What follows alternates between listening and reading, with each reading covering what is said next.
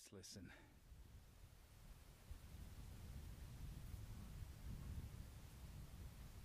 That's what it's all about. There's no noise.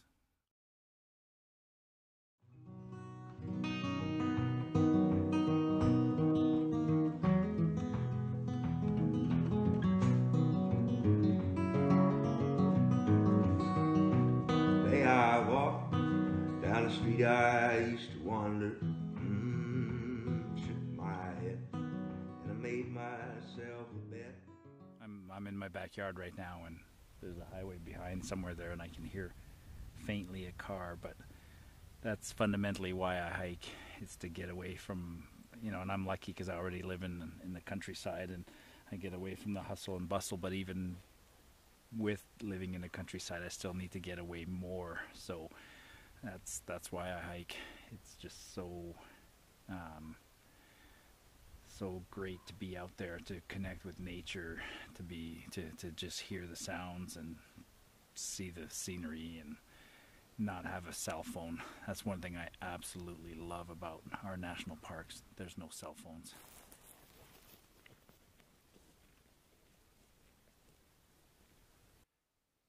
Somebody asked what goes through my mind while I'm hiking. Lots of things go through my mind. I think about work sometimes. I think about family. Most of the time I'm just into the moment. I'm enjoying the hike. But it's surprising, actually. You get into the moment, and I don't have a lot of deep thoughts. So people might think I have deep thoughts. I don't have deep thoughts. I'm just in the moment enjoying the hike. And a lot of times around camp and things like that, there's just too much to do, especially when you're alone, so you don't have time to sort of just think, but at night when you're sitting by the fire, you got a lot of time to think by the fire. You remember other hikes, or you just stare in the fire. Actually, an interesting thing for I'll say this to the women out there. My wife will often say, "What are you thinking about?" And I'll say, "Nothing," and she finds that hard to believe. The truth is, a lot of times I'm not thinking about anything,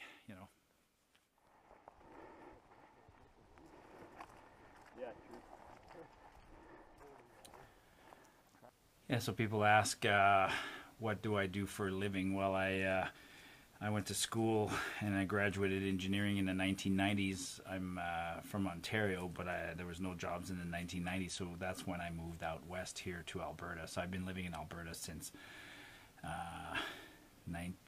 April 1991, so almost 30 years now, and I've worked all my career in the extraction industries.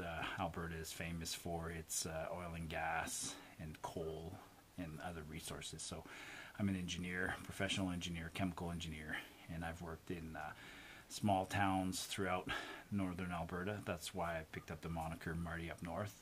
I used to live up north. People have said, Calgary South. Yes, Calgary South, but I've lived as far north as Grand Prairie in Alberta. Met my wife in a place called Edson, and for about 15 years of my life I was living up in the north, and I was superintendent, and I had properties that were all the way up to the Northwest Territories.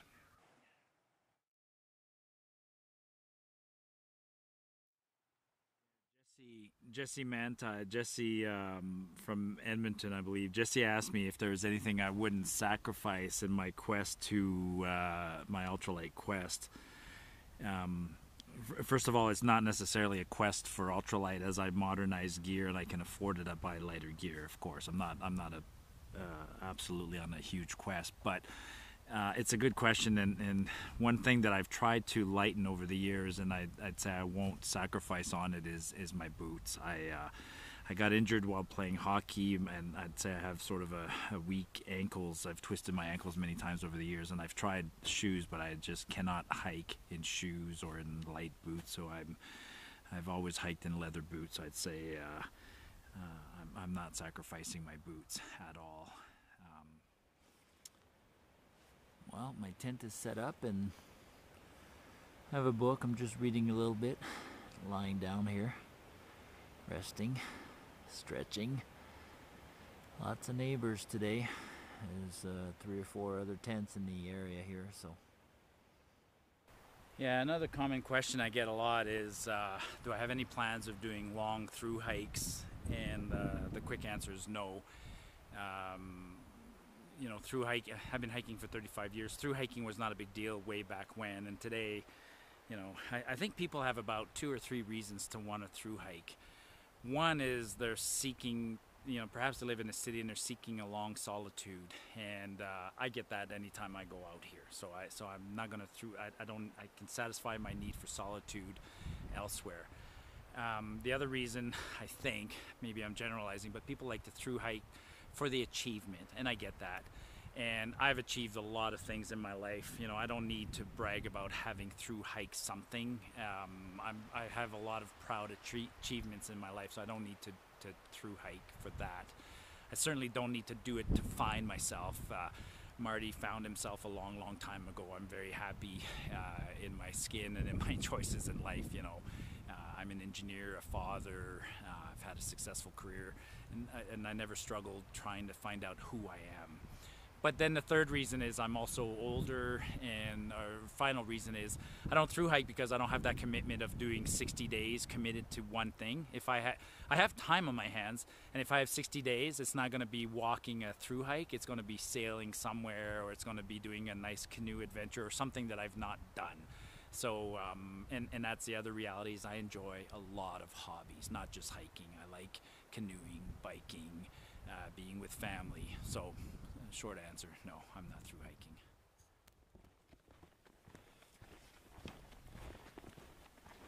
Sure is gorgeous.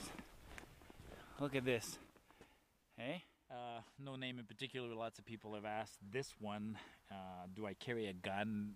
The answer is no, for 2 reasons. The first one is the very pragmatic reason that most of the places we go, we're not allowed guns.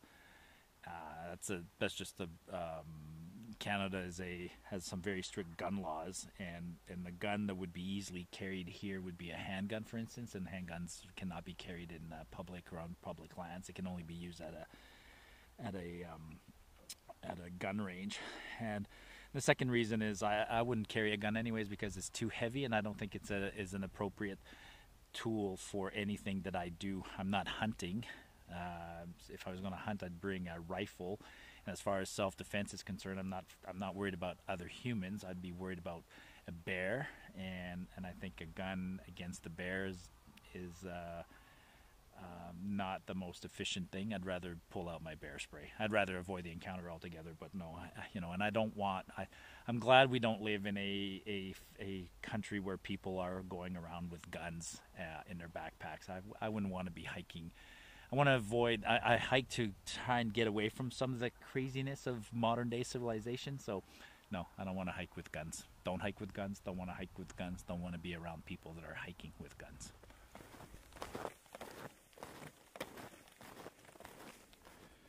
Okay, here's another good question.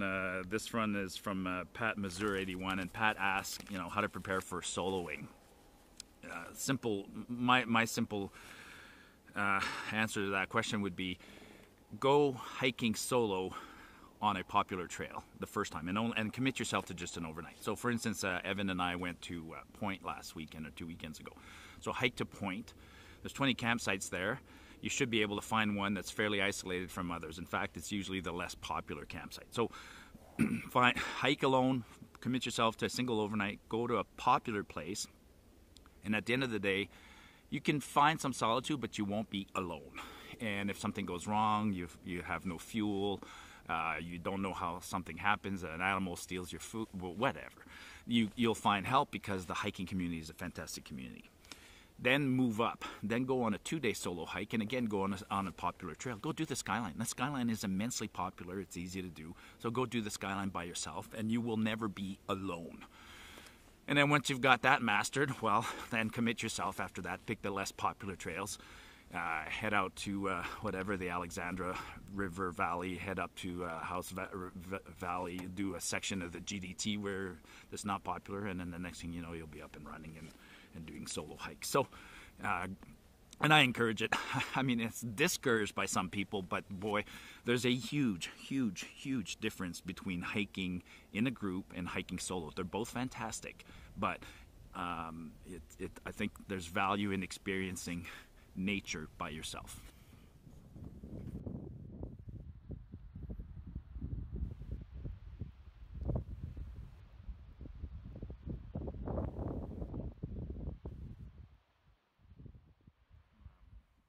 Eric Coleman, Eric, whom you guys know from the hike we did together last year, asked me a question. He asked who my favorite historical figure was. When we were on the trail, we talked a lot about historical figure. For me, it's not politicians. It's absolutely not celebrities or anybody like that. It is either men of science or explorers. And if because I'm Canadian, if I have to talk about one Canadian explorer in particular, it's David Thompson. I mean, he left England as a young man of 13 or 14, and he signed up. Didn't have much choice, but he was an apprentice with the Hudson's Bay Company, and he owed them 7 years of his life until he's 21, and then he became a partner. But and he had such a knack for navigating with a sextant and mapping and visualizing things in his mind, that he actually mapped 1/6 of the North American continent. And in my travels, I go to places where he's been, and I'm just in awe of him. And I guess he represents, in general, some of my ancestors, who settled in the west and of North America. So yeah, Eric, that's my favorite historical figure. I'm going to go with David Thompson. It always helps when the scenery is pretty. It would help more if the sun was out, but can't complain overall. Yeah, I get this question a lot. How come you don't always filter your water? And again, it's a basic. You can't see right now, but you can see. I'm in the mountains right now, so I got snow and stuff like that. But the water here is so darn clean. I mean, it's hitting the mountains here, and then it's trickling through and creeks, and by the time it gets to us, it's filtered. It's clean. It's 35 years of experience. I'm not careless. I'm picking clean water from creeks. The threat of bear fever or Giardia or whatever has been exaggerated, by companies that sell you filters and things like that. I mean, people have a fear of. Actually, it's interesting because we're actually going through the COVID-19 pandemic right now, and people are worried about water and beaver fever. It's been villainized to the point that people associate it with like Ebola and stuff like that, which is completely ridiculous. So you might get an upset stomach, or somebody will argue that a real beaver fever can give you real long-term problems, perhaps. But my experience is I come out here to connect with the nature, and there's no way I'm going to always filter my water, and there's absolutely no way I'm going to put chemicals in my water when I come out here.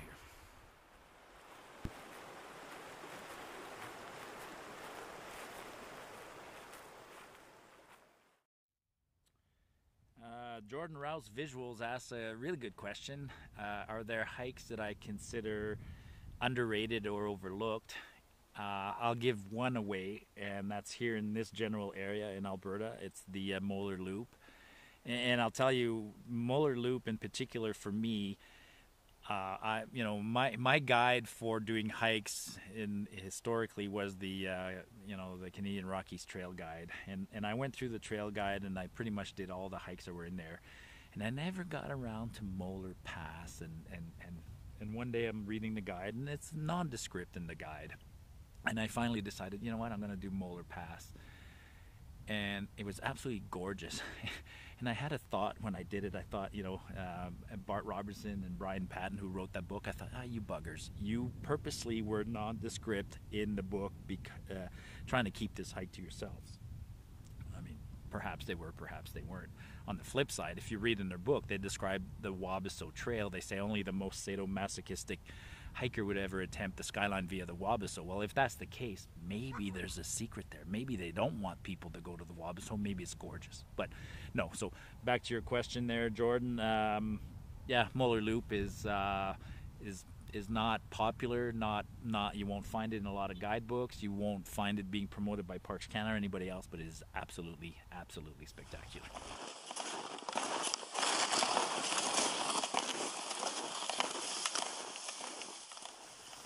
Have you ever thought of turning this into a business? No, absolutely not. I did an experiment last year. I invited somebody, and I'll invite people again. You know, it's fun to invite people. It's something I wanted to test, but it definitely confirmed that, no, you know, I don't want to turn hiking into a business. I don't want to turn any hobby into a business. I think a lot of people say that when you turn into a hobby into a business, it stops being fun, and I firmly believe that. So no, I have no interest in turning hiking into a business. I don't even sell merchandise or anything like that. I quite honestly do this for the fun of it. Actually, documenting my hikes on YouTube makes me think a little bit more about the hike and documenting it, and it's kind of fun to have it recorded for prosperity. So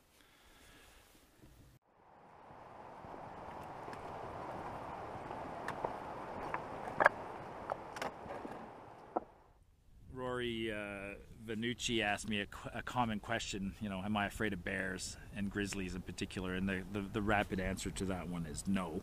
I've been doing this for 35 years, and I'm not afraid of bears. If I was, I wouldn't be doing it. It's a combination of having spent that long in the backcountry and not having had a significant encounter with bears. I see bears about every second or third hike. And I take basic precautions, and I have confidence in my ability and carry a bear spray and those things. And whenever I get that question, I always say it's not bears actually that give me the most grief. The most grief I've had with animals over the years by far has been porcupines. I've had some epic battles with porcupines, so much so that if I show up at a campsite and I see evidence of a porcupine, if there's another campsite 5-10 kilometers away, I will absolutely pick up, leave, and go to that other campsite because I hate porcupines. I saw something up ahead on the trail, but that bear was so blonde, like cinnamon color. So that's what caught me off guard, because as soon as I saw something, I was a little curious. I was like, what is that? You know, could it be an elk? Because there's a lot of elk around here, or maybe a deer. I mean, it was that color. Literally, it was as blonde can be. Not even cinnamon. That sucker was blonde. Gorgeous. But I get this question all the time, and today we can answer it, or Sarah can answer it herself, because I get a common question, which is, how come we don't see Sarah on the hikes? Because I've been posting hikes now for more than a decade, and people have come to know Karen and Raymond and Nick and Patrick. But how come Sarah doesn't come hiking with us? So what's your thoughts on that, Sarah? What's my thoughts on that? How come you haven't come? It's not really my style. It's not your style? Staying in the bush, doing all of those things is not really for me. No? So maybe a one-day thing I would be willing to start with, but I would When you say one day, you mean one overnight? I mean like one afternoon. One afternoon. And I would need like boots and pants and every single equipment to do those types of things, because I don't think I can go hiking with my Timberlands. So the concept of hiking, say, 10 kilometers, you get all sweaty, it's all tiring, and at the end of the day, we set up a tent, we have food. It might be a good meal, but then you get to sleep on the ground, maybe on a small, thin mattress. Does that appeal to you? Not really. Not really. So I think that's I would do that. I would do that, yeah. But within reason. I mean, I'm not going to hike 100 kilometers in and then spend the night. So that's the basic answer. So there's two fundamental answers why Sarah hasn't come with us. Sarah, for the last decade or nearly, lived in Edmonton and only recently moved back to Calgary. So Sarah's independent and living on her own. So we didn't have a lot of opportunities. But the second reason was fundamentally she's not interested in that kind of stuff. And neither are the boys anymore, actually. You guys have seen that you see them less and less. Now, that said, Sarah did a very, very, very interesting trip in a few months ago, and she went down to Panama and Colombia, and you did something that you surprised me. So what was that little adventure? It was a sailboat trip from Panama to Colombia. It was about a 5-day trek, and it was interesting to say the least. How big was the sailboat? 60 feet. 60 feet? With how many people? I think it was about 20 people. Did you have a private room? No private rooms. Bunk beds. Bunk beds. Nowhere to change, nowhere to shower. No shower on the boat whatsoever. So it was very rustic. So Are you saying that introduced me into hiking? I think so. Interesting. So So there's the answer to that question. What's in store for this summer? Well, we'll see what happens with this pandemic if they reopen the parks. Although I know quite a few places where I can go hike on Crown land that are definitely not restricted. I think the other thing with the parks is that they will, if somebody drops you off, they can't keep you off the trail. But what's in store for me this summer? A couple of things. I want to redo hikes that I did long ago. One in particular is the South Boundary. I've been wanting to do I did the South Boundary in Jasper a long time ago. Part of it is closed now because of a fire and some lots of deadfall, and people say not to even attempt it. But so I'm going to do a variation on the South Boundary, and I'm just going to head off to do a loop and go visit South Esk Lake and document it. So I've been on the South Boundary, but I've never been to South Esk in particular, but I've never documented the South Boundary, so I want to do the South Boundary. The other one I just want to go do, I've done it many times, it's up in Wilmore Wilderness, the Blue Creek, Topaz, Azure, Hardscrabble part of the world. Beautiful, very, very seldom visited area that I want to go visit again. Wandering Bear 81 asked me if I train for my hikes. The answer is no, not for hikes specifically, but I stay fit. I'm 52 years old, but I think I'm kind of fit. I enjoy running. Well, first of all, look at where I live. I live in the country, so I have a lot of reasons to go for walks every day and things like that, but I actually enjoy running, so I do quite a bit of running, especially in the summer. In my neighborhood, I can do about a 3-kilometer circuit quite easily, and I'll do it every day. So try to do about 100 kilometers of running every month. I enjoy running, and that's the fundamental way that I stay fit. Otherwise, eat healthy, and I don't train specifically for my hikes. The other thing that I'm lucky for is I get to hike year-round. So, yeah. Darren 57 wants to know if I'll attempt the Castleguard Meadows again. Absolutely. True full-blown attempts to get there twice and didn't get there. The second time I got so darn close, and then my buddy Laurent took some cues off of me, and he was able to find it, and then he came back and he told me where I had gone wrong. Big difference between his hike and mine is that he was with somebody else and he was able to bushwhack. On my second attempt, I was so close to finding the trail, but I was bushwhacking and I was breaking my own rule, which is if I got injured at that point when I was bushwhacking alone, somebody wouldn't have known where to look for me, so I had to withdraw. So that was a day where I couldn't go bushwhacking alone. But now that I have a solid idea of where it is, plus we found a way to shave a lot of time getting there by using our pack raft. So absolutely, I will be going to Castleguard Meadows.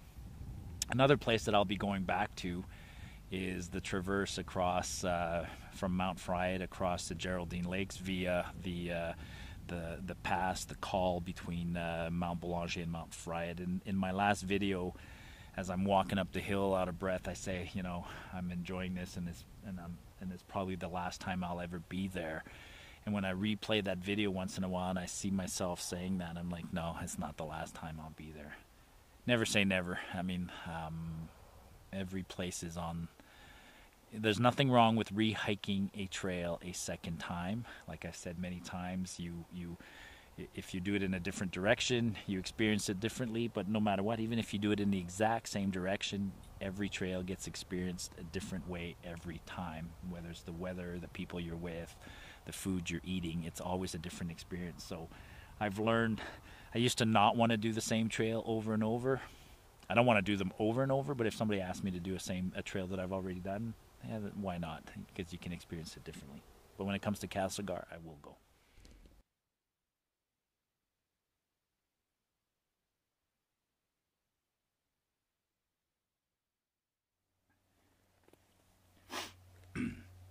Yeah, one thing I love is I don't take an InReach when I go hiking with me, and our national parks don't have cell coverage. I don't take an InReach. My wife's used to it. I mean, I've been hiking since long before anything remotely resembling an InReach existed, and I don't worry. I plan and I manage my risks. I guess I have a high risk tolerance, but for me, it would change everything to have, just knowing that I have access to the communication to the external world would change everything, and I just don't want it. I just don't want it. I'd rather be out there, and if something happens, well, so be it. I'll deal with it. But the thought of having something that connects me to the civilized world while I'm hiking just doesn't appeal to me.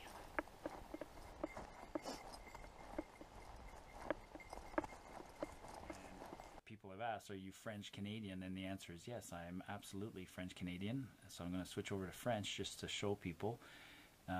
Mon nom c'est Martin Bélanger. Je suis né en Ontario.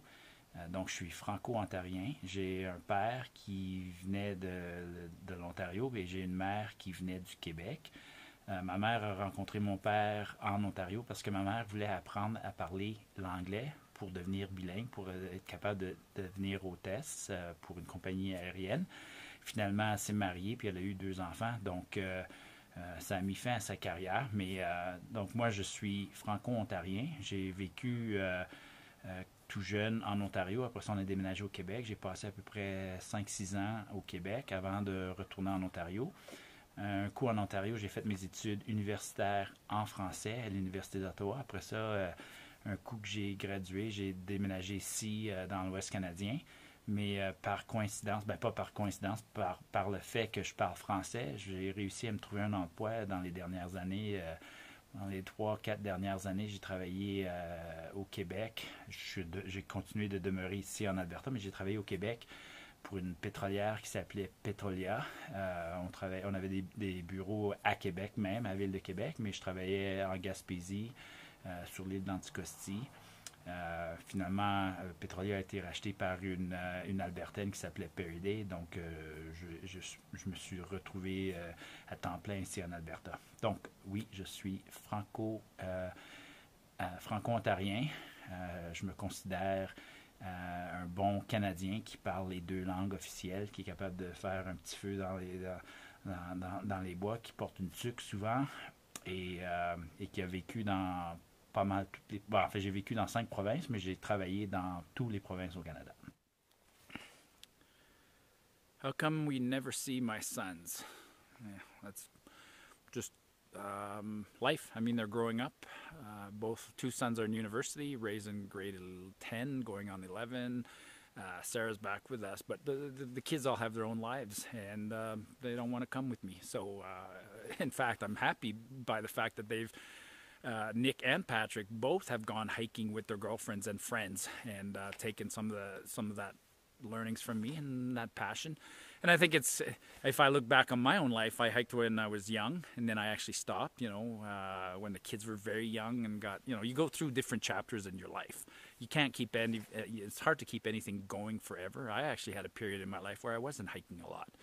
And then I started again, just like I started doing winter camping this year, which I hadn't done a lot of before. A lot of things are like that in life. I'm not golfing these days. I used to be a big golfer. Maybe golfing will come back.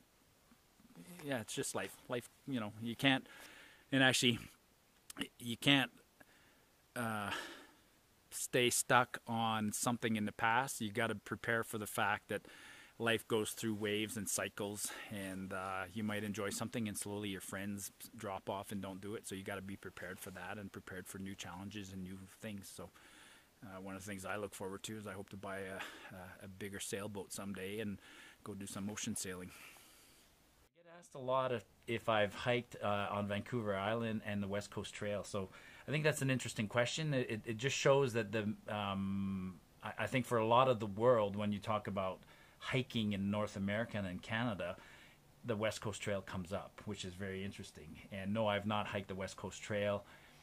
Just haven't had the occasion to do it, haven't planned on doing it. I'm sure it's absolutely gorgeous, but it's just never fallen in my bucket list. And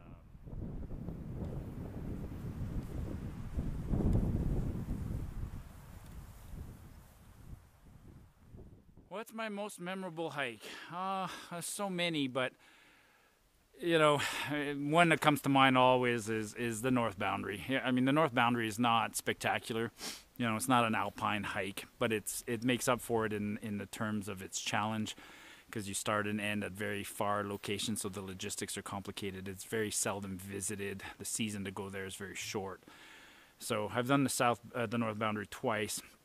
The last one was super memorable for good reasons and bad reasons. It was memorable because I did it on, you know, just shy of my 50th birthday and wanted to show that I could still hike 100 miles by myself in very remote wilderness.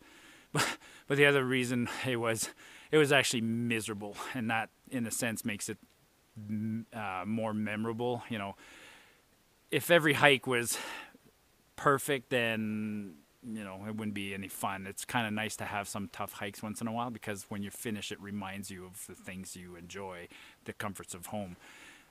Last time I did the North Boundary, I think it's evident in the video, but I'll just recap. It rained and rained and rained. I mean, midway through there, when I was, you know, nearing the midway mark, I had 4 days of constant rain where I was just looking at the sky and saying, come on, give me a break. So yeah, North Boundary was memorable. That's how it's done, baby! Woo! Yeah! We're on the other side of the Athabasca. Let the adventure begin! Woo! Oh yeah, and you guys out there that said you don't like screaming on videos or out in the wilderness, bullshit! Listen to this! Woo! Yeah! Well, if you've watched this far, I consider you a real friend, actually, more than a fan. It's been more than 10 years. It's been an amazing experience to do these videos and to interact with everybody. I love the comments. I've said it before, about 99% of the comments I receive are overwhelmingly positive. So if you've watched to the end, it's been a great 10 years, and hopefully there's another 10 years left in me of hiking. Cheers, everyone. There's all these things that I don't think I remember. Hey.